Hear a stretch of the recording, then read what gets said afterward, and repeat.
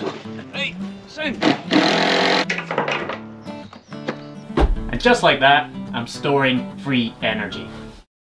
Hi folks, Tom from Fandabi Dozi. Thanks for tuning in. So if you're new to the channel, I like to make videos about a bunch of different topics, but mainly around the topic of wilderness survival skills. And what I love so much about wilderness survival is how it forces you to simplify life right down to its absolute basics, giving you strong foundations and principles which you can apply to many other things in life. And to me, wilderness survival is also related to topics such as self-reliance, off-grid living, and resilience, which is going to be the topic for today's video.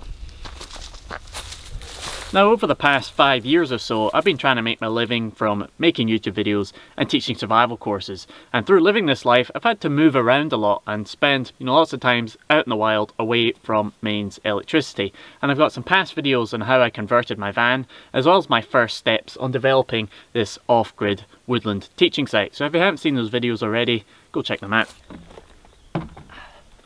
So in this video, I'm back in the woodland teaching site talking about the power systems I've been testing out for the last wee while, and I'm going to call this my multifunctional power system because I've been using this not only as backup power for the house that I'm renting, but also to keep me powered while I'm living and working from the van, as well as living and working in this woodland site. So if you find yourself in any or all of these situations, hopefully this video will be useful to you. Now, over the past year or so, I've been collaborating with the company EcoFlow, who have kindly sent me a couple of their power packs to test out. Now, EcoFlow are not paying me to promote these, they just sent me them, asked me to test it and do a video sharing my opinions, which is what I'm going to do. Now, admittedly, I don't have a huge amount of experience with other types of power systems or off-grid power systems.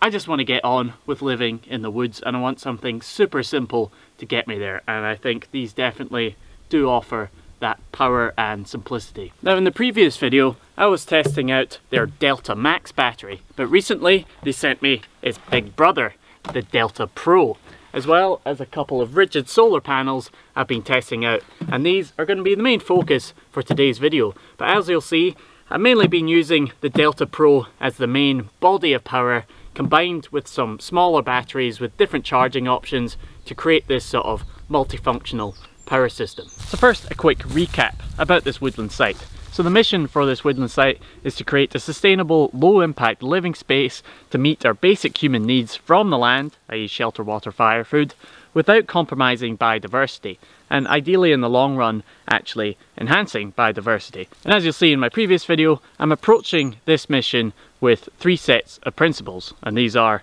the 4 priorities of survival, the KISS acronym, keep it simple stupid, and the philosophy of flow. So let's start with the 4 priorities of survival, and these are shelter, water, fire, and food. And for the sake of this video, I'm including energy in with fire. So for shelter, I already have a van, a tent structure, and a multifunctional shed. For water, there's a small running stream that I can boil or filter for drinking water, and I also plan to fit a rain barrel collection system off the shed. And for fire and energy, I'm working on a sustainable firewood management system, which finally brings us to energy and my super simple solar power system. So you might be thinking, other than today, Scotland isn't generally considered the sunniest country in the world. So with potential wind and hydro at my disposal, why did I start with solar? Well, it really comes down to cost, simplicity, and impact. So yes, there is a small stream that I could try figure out a hydro system, but there's trouts living in the stream, and I don't really want to start messing with their home by having to dam anything. Also, the stream is about 300 meters away, which would require some expensive cabling to get it up to the battery in the shed. Now for wind, the windiest part of the land is about 200 meters away, so again, I would need to run a cable, and even a small wind turbine is kind of a big obvious eyesore. But when it comes to solar, I already have a shed roof that is tilting southward. I don't need to take up any more floor space. I only need enough cables to come from the roof of the shed into the shed where the battery is. And in terms of impact, sure, I had to take down a few trees so enough sunlight could hit the solar panels, but in the long run I'm going to plant more trees in other parts of the land. Everything will be replenished. So with that out of the way, let me explain my super simple solar system setup. Now, EcoFlow recommend getting a professional to fit your panels, but my mate Tam and I thought we'd just try do it ourselves. The panels that were sent to me were two 400 watt rigid solar panels with 4 mounting feet per panel.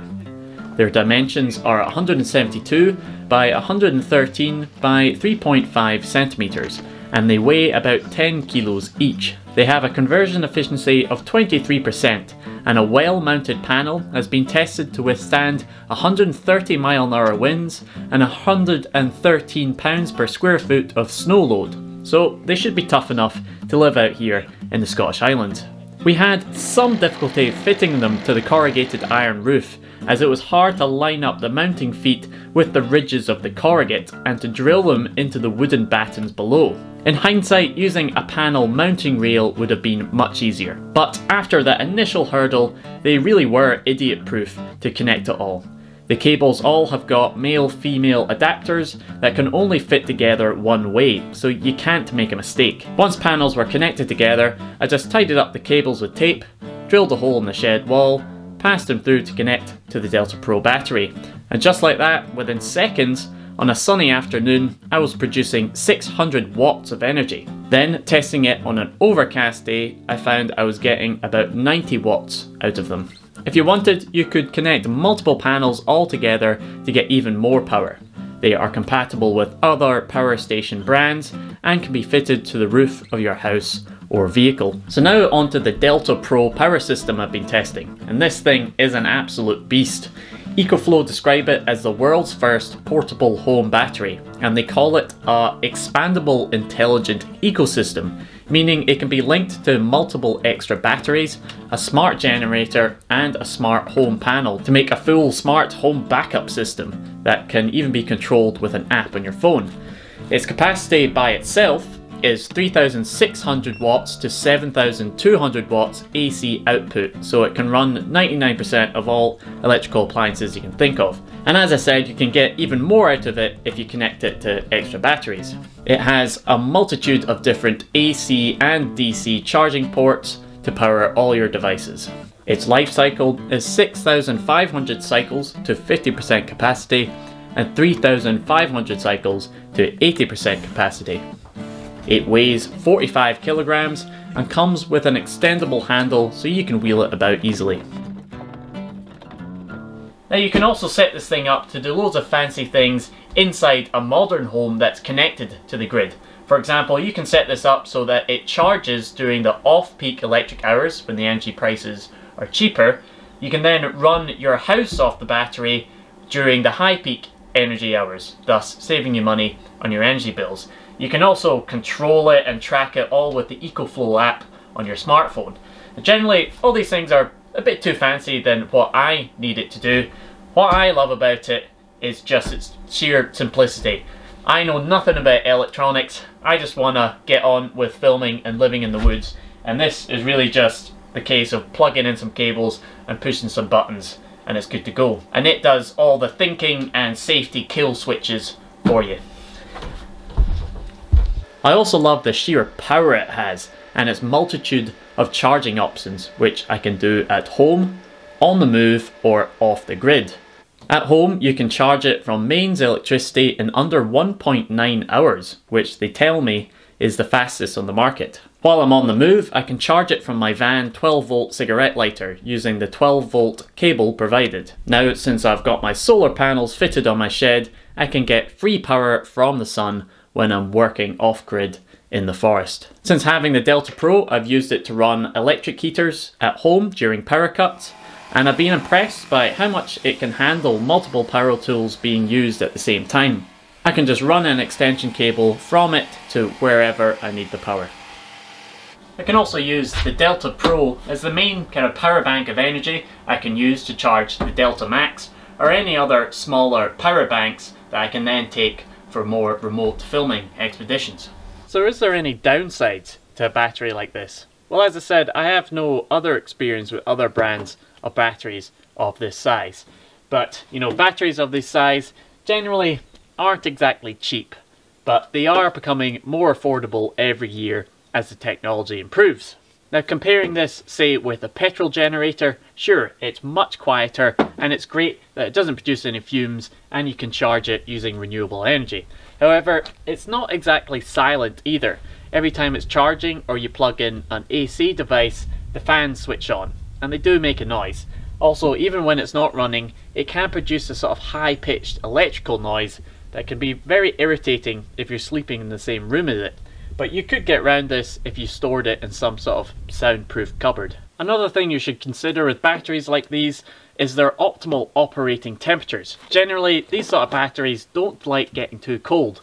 Now the EcoFlow website says that this can function in extremes of -10 degrees Celsius. However, they recommend it should be used and stored in +20 to 30 degrees Celsius for maximum longevity.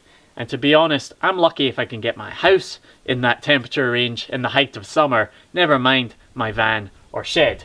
But again, maybe you could get around this by creating some sort of storage cupboard with a small heat source and thermostat that would also keep the sound in and try to keep it in that optimal temperature. Something I could look into. And finally, like I said in my previous video about the Delta Max, these batteries definitely fit the keep it simple principle in terms of my everyday use. But if this thing breaks, there's no other option but to send it back to the factory. Whereas with, say, a petrol generator, even though it's noisy and it's got horrible fumes, at the very least, if it breaks, I could take that to a local mechanic to get fixed. Just something to consider. But with all that said, I'm really enjoying using these and I'm very grateful for EcoFlow for sending me them to test them out. So there you go, folks. There is my multifunctional power supply systems that I've been using on the grid, on the move, and off the grid, and hopefully you found it useful. Now this is probably gonna evolve and grow over the next few years, so don't forget to subscribe so you don't miss out on that. Huge thanks to EcoFlow for sending me these products. I'll put all the relevant links below to the Delta Pro as well as to the solar panels. EcoFlow have got a ton of other battery and energy options, so definitely go check them out. Also, if you like my t-shirt, I've started some branded t-shirts. They're all made through a company called T-Mill, which have a pretty good sustainability reputation. I've got some designs with iconic Scottish weapons, as well as other ones with channel in-jokes. So definitely go grab yourself a t-shirt, help support the channel, and I'll be back with another video as soon as I can.